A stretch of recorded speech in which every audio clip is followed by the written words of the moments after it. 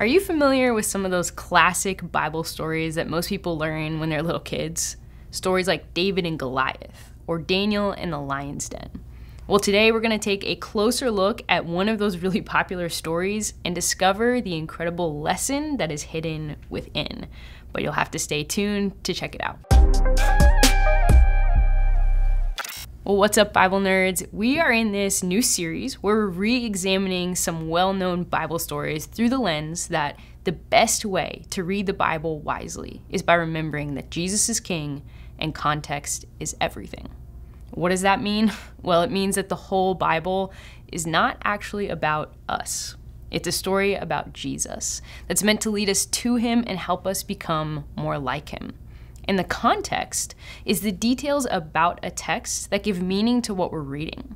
It helps us understand how a particular passage fits into the larger story that the whole Bible is telling. And it shows us what the author was saying to people then, which helps us understand what God is saying to us now. But what about all those kid stories in there? You know, the ones we were talking about at the beginning of this episode? The stories like David killing Goliath with a slingshot, or Daniel praying to God, getting thrown in a den of lions, and somehow surviving. What do those have to do with our lives today? I think that's a really fair question. But remember, the whole Bible is intended to lead us to Jesus and help us become more like him. So when we read stories in scripture that at first glance don't make a lot of sense in our context, like cool story bro, tell it at parties, aka I don't care, we can have confidence in what Paul said in Romans 15. He said, "For everything that was written in the past was written to teach us, so that through the endurance taught in the scriptures and the encouragement they provide, we might have hope." So what if we read those familiar Bible stories in a new way and looked for what God was showing us about who he is and who we are and how we can follow Jesus more faithfully? Let's go ahead and try it. We're going to start with the story of Noah and the ark. Now, if you don't know this one, let me give you that brief Sunday school overview. God came to Noah, told him a flood was coming, and he asked Noah to build a big boat called an ark for Noah, his family, and two of every kind of animal to enter and be saved from the flood.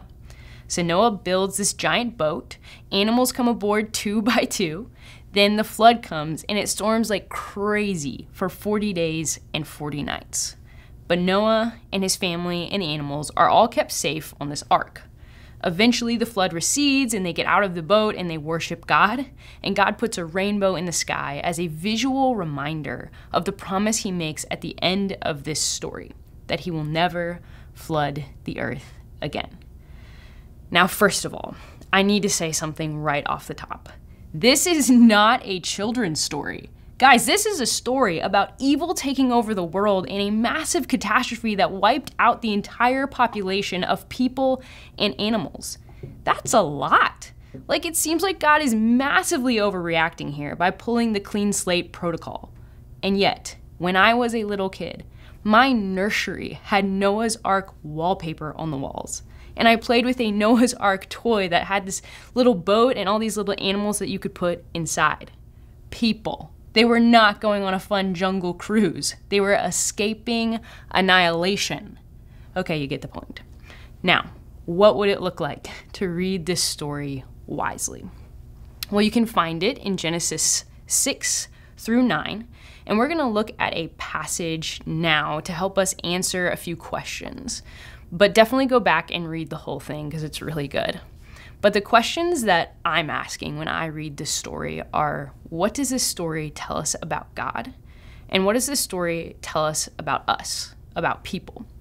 Well, 2 things that this story tells us about God is, thing number 1, God is unwilling to give up on his creation. And 2, God's justice is never without his mercy.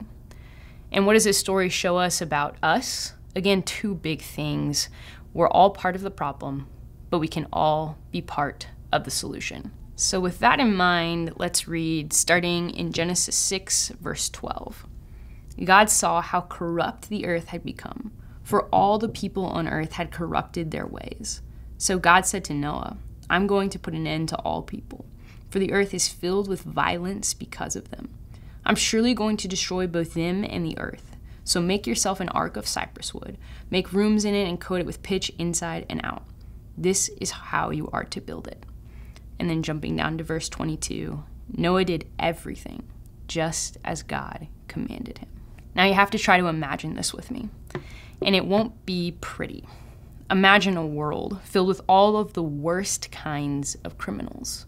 The world was full of things like slavery, racism, human trafficking, murder, hate, gossip, exploitation, abuse, child sacrifice, and so much more. Did your chest just get heavy? Because those things were normal then, and they weren't the kind of stuff that you could get arrested for. But God is unwilling to give up on his creation. You can think about him like a doctor who steps in to perform an invasive surgery on a patient with cancer that's destroying their body. In the same way, through this flood, God performed surgery on his creation to address the cancer of sin that was destroying the world. So the flood wasn't an overreaction on God's part. It was actually the only appropriate response to the damaging effects of sin. And that means it was just. And God's justice is never without his mercy. Get this, theologians estimate that it probably took Noah between 50 and 120 years to build this ark that God had asked him to. That means there was at the very least half a century worth of opportunity for people to repent and receive God's mercy. Because God is patient, and he's full of mercy. He doesn't want anyone to perish, but all to come to repentance. He wants everyone to embrace the mercy that he offers. So the story of Noah and the ark invites us to wrestle with the justice and the mercy of God, and to take comfort in the fact that he will never give up on us. It also challenges us to consider the fact that we all sin. Did anything on that list that I mentioned before stand out to you? Things like violence, gossip, or hate? Clearly, none of us escape the damaging effects of this disease of self-centeredness we call sin. And yet, this story shows us that from the very beginning, we have been invited to partner with God in his plan to rescue people from sin and restore the world. See, God invited Noah to build the ark, and Noah obeyed. He responded with this confident trust in God. And today, Jesus is extending that same invitation to us, the invitation to trust. In fact, that's what the gospel, which is the good news about Jesus, is all about. John 3:16 and 17 says, "For God so loved the world that he gave his one and only Son, that whoever believes in him shall not perish, but have eternal life. For God did not send his Son into the world to condemn the world, but to save it through him." The gospel is the good news that Jesus came to rescue us from sin and repair our relationship with God so that we can play a part in his plan to restore the world. And that's how the story about Noah and the ark can lead us to Jesus and invite us to become more like him. And this is just one example of how reading the Bible with that humility and wisdom and curiosity can help us discover truth about who God is and who we are. So how do we do this practically? Here's a couple of suggestions for you. Thing number one, ask these questions next time you read a familiar story. What does this show me about God? And what does it show me about people? How does this story lead me to Jesus? And how does it invite me to become like Jesus?